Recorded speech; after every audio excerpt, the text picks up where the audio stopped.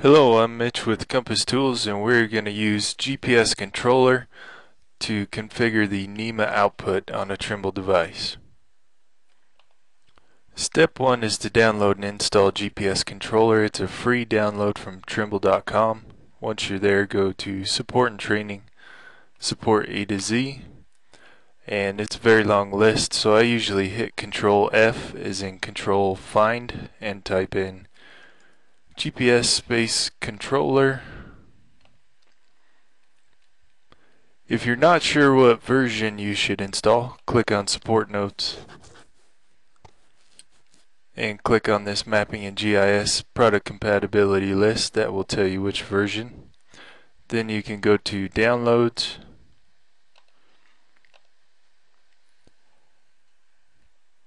if you have a Trimble UMA, you'd get the download for Windows Vista 7 or 8. But if you have the Geo, the Juno, the Nomad, any of the field devices, you would go software for Windows Mobile and find the English download and go ahead and save and run that.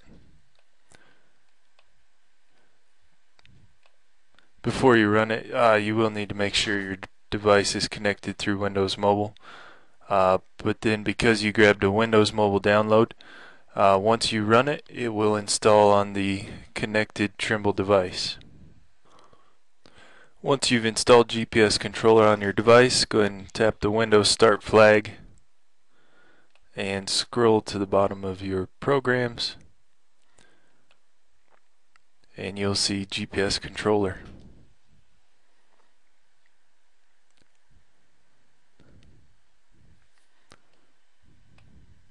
Alright, then we'll switch from SkyPlot to Setup and GNSS Settings and scroll down just a little bit, and here's the NMEA output. If you're having troubles with NMEA, it's probably turned off, so you will want to turn it on.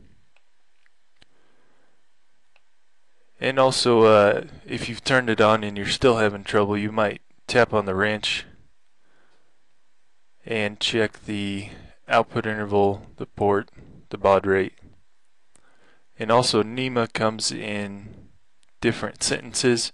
Most softwares are happy with the GGA string that contains most of the location information that a software program would need. But if they require additional NMEA sentences to be turned on, you should be able to find it in the documentation. But GGA isn't enabled. Some softwares, if you do have too many strings turned on, it can cause problems. So start with GGA. Probably the next most common is RMC, and see if your software likes that. We'll say done. And done. We got a message that said NMEA settings will be applied on disconnect, so this will disconnect from the receiver and apply those NMEA settings. Or we could have just exited the program. That does the same thing. But just to show you that the NMEA is working, we'll fire up a very common NMEA application, which is Esri's ArcPad.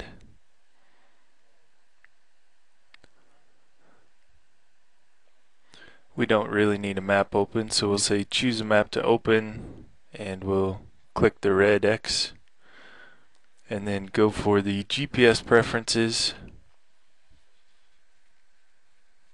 And on this is a Trimble Juno. The NMEA message is on COM4, so we'll say OK and activate the GPS. And we've got a location, so it is reading that NMEA sentence that we just turned on. ArcPad also has a pretty cool GPS rangefinder debug, and that's what the GGA string looks like. It's just a really simple string. You could almost read it like here's a latitude, here's a longitude. There's also a number of satellites and a quality indicator in there, but NMEA is configured and we're ready to go map. Thank you for watching this short recording from Compass Tools. If you have questions, you can email them to support@compasstoolsinc.com, or for more information, please visit compasstoolsinc.com.